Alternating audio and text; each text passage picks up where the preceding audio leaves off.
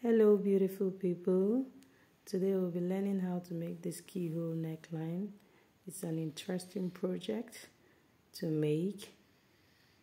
Please join me while we get into it.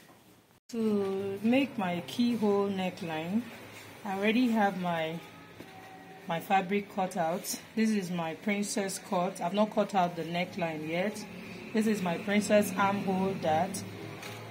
Apart from this, if you want to have this keyhole neckline, I will advise that you use your princess armhole dart pattern or your basic bodice, because it's wide enough to contain the keyhole neckline. Your breast cut will not be enough to do that because you have all the shoulder to yourself. So now, to create my keyhole, I'm going to be using this pattern paper to draw my keyhole out. So this paper is enough to give me the shoulder measurement. So this paper is enough to give me the measurement I need. The shoulder measurement I'm working with, I place this fabric on fold. The shoulder measurement I'm working with is 16 inches. I've already added my ½ inch for joining my sleeve here. So I'm just going to be bringing it down. So I'll just draw my starting line from here. So I'm just repeating, I'm just making, like, let's call it a smaller pattern for this particular dress. This is to allow me make my keyhole neckline. So the shoulder measurement I'm working with is 8 inches, which is 16. I'm going to mark my 3 inches here to create my shoulder slant. I'll come down by 1 inch here to create my shoulder slant. I'll connect it this way. Okay, so I'll be working with a neckline of 3 inches by 3 inches. You can do 3.5, you can do 3 inches. So it depends on how high you want the neckline to be. So now that I have this, to create my keyhole, let me cut out my shoulder slant. Cut out my shoulder slant, and then also cut out the neckline. You can go ahead and do your armhole, but it's really not necessary. Like I said, this is just a pattern to guide me in making my keyhole neckline. So this is it. So I'm going to come down from this neckline by 3.5. I'll mark my 3.5 here. 3.5. I'll take it round. 3.5 and then 3.5. So that's how I want my keyhole to be, or how long I want the depth of the keyhole to be. So you see, I have this. So I'm just going to use my tracing wheel. You can see my fabric, my paper is on fold. So I'm going to be transferring it from this side to this side. So now, to create that keyhole, you notice that from what I showed us, the keyhole is an oval shape. So I'll get another piece of paper, I'll cut from this side. I'll use it as a pattern for my keyhole. So let me just cut out from this paper. It's going to be easy for me that way. So I'll come here and place my paper on fold. Now that I have this paper, you remember that I'm working with, from here I came down by what? 3.5. So I'm going to mark that 3.5 on this paper. I'll mark that 3.5 on this paper. At the base here, I'm going to mark 1 inch. This is on fold, so by the time I open it, I'm going to have 2 inches. So it depends on how wide you want it to be. If you want to have 1.5 when you open it, you can make it 3/4 of an inch. Let me use 3/4 of an inch. Let me use 3/4 of an inch. I think I prefer to have 1 inch. So I'll just come here to this point and just blend it up here by that 3/4 of an inch, and then I'll use my armhole curve to. So I'm just going to use, I've used my curve, I'm zeroizing at this point, so you can see. So you just use your curve nicely to just blend up this part well. Just blend it up well. So I'll go ahead and cut out this part. So this is just like a pattern, or am I going to say like a sample that will help me to get exactly the same thing. As you can see, I've cut out my keyhole. So this is what it will look like when it is on the neckline. So you see, placing it here, you can see it's ending here exactly at the neckline, which is my 3.5. So to do this, I'm just going to place it on fold like so from here, because you remember that my pattern paper is on fold. I'm just going to place it on fold, and then I'll use my marker pen to draw out this pattern. So this one that is on fold means that I'm leaving it on fold because I'm going to have this half on this side and then the second half on the other side. So this is it for my pattern. So I'll open up this one. So to be able to know where to place the second one, I'm going to leave a space of like 2 inches or 1.5, depending on how wide you can go. Let me use 1 3/4. So I'm going to place it like so, and then I'll mark it.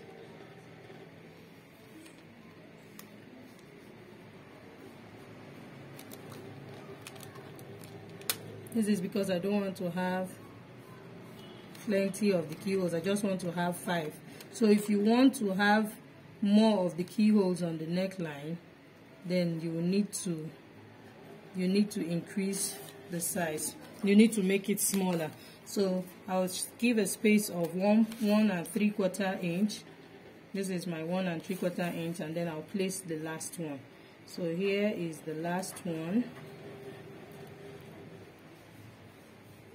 I'll just mark it.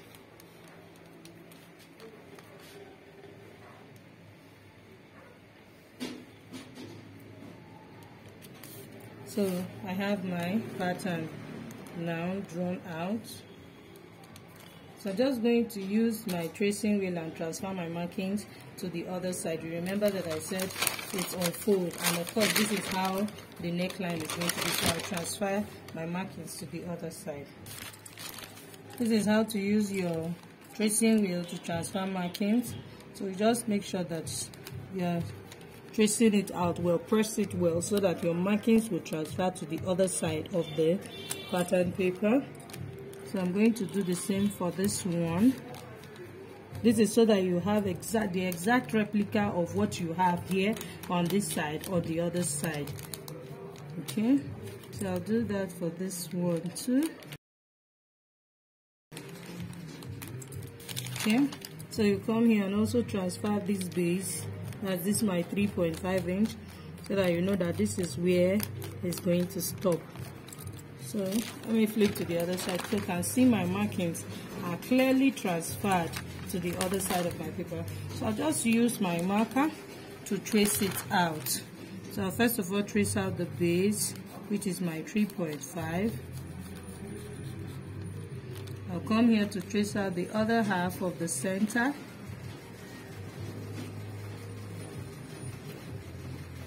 And then I'll go ahead to do this also.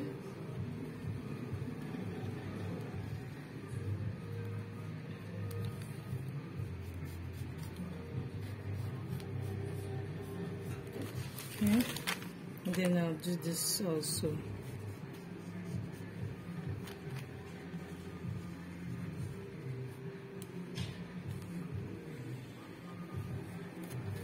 Okay, so now that I have it, you can see what it looks like. So I have my five keyholes on the neckline. So I'm going to bring in my princess armhole dart and place it on the neckline. So before you do that, please do well to apply gum stay on the neckline. This will help the neckline of your dress to be stable, so you won't have it wobbling here and there, and it helps it to be neater and firm. That's just it. The most important thing is that it's going to be stable and firm. So just going to apply my gum stay on the neckline. So you can see that I've not cut out my neckline on my fabric. So what I'll just go ahead to do here, I'll place this pattern on my fabric, then I'll cut out my neckline.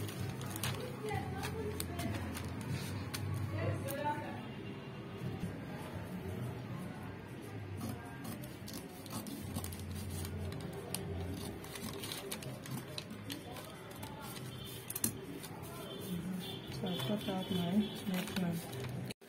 Okay, so now I've applied my gum stay to my lining, and I've also applied it to my fabric.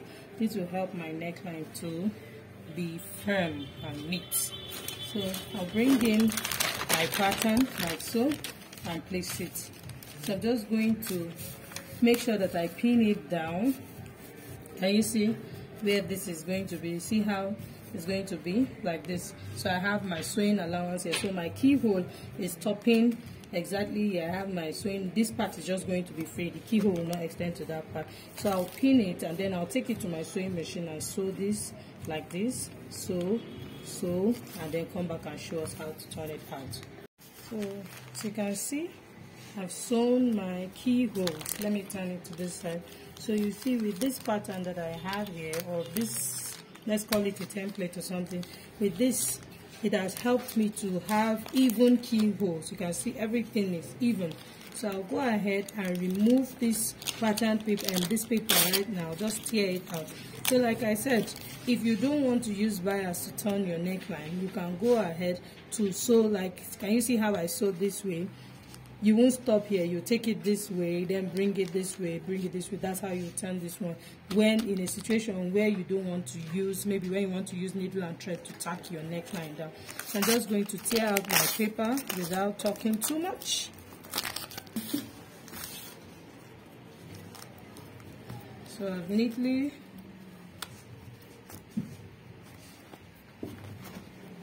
removed my pattern paper. So I'm going to come in with my scissors and then cut this neckline.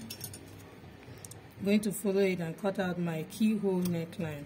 So you try to cut as close as possible to your seam. Endeavor not to cut your seam line, that's your thread line. So endeavor not to cut it. I'm just going to cut it. I'll come from this side and cut out this side. See, I've done that. So I'll go ahead and do it for all of them, and then I'll show us how to turn it out. I finished cutting out my keyholes, so I'm just going to turn them out now. You can see how they are looking. Can you see that I zeroized at this point? You see how this is overlapping on this? This is also coming here to overlap here. This is coming here to overlap here. So you see why I said if you don't want to turn with a bias, you can close up this part. Then you now use your needle and thread and tack them together. So you can just use some kind of beads and cover those kind of places, maybe things like pearls or whatever. But in my own case, I'm going to be using my bias. So I'm just going to turn out this part easily. You can see how it is. So the more space you have here, the easier it will be for you to turn it out, I will advise. So just make sure that you have enough space so that it's easy to turn it out. Can you see this part? So I've turned out this first one. So I'm going to go ahead and turn out the second one, then I'll press it and show us what it looks like before we use our bias to turn the neckline. Okay, so I finished turning out my neckline, as you can see, and I've ironed it nicely. So you can see how my keyholes, you see, for the fact that I zeroized, can you see how they are overlapping on each other? All I just need to do is to just top stitch this together and then create my bias. I'm going to create my bias using my fabric, my Ankara fabric. So I'll use it to turn the neckline. Then of course I'll join my bustier, my princess armhole bustier. I'll join my bustier and then I'll show us the finished outcome.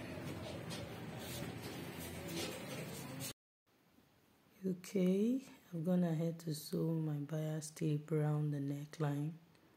It's looking really nice and neat. This is the wrong side of my fabric, and see how it is. I've also padded my princess armhole that you can see what it looks like. Sitting well. I also added this lemon green tape, this bias. I'm going to be taking it all by strip. I'll be taking it all the way down to the hem of the dress when I join the lower part. This is what it looks like on the mannequin.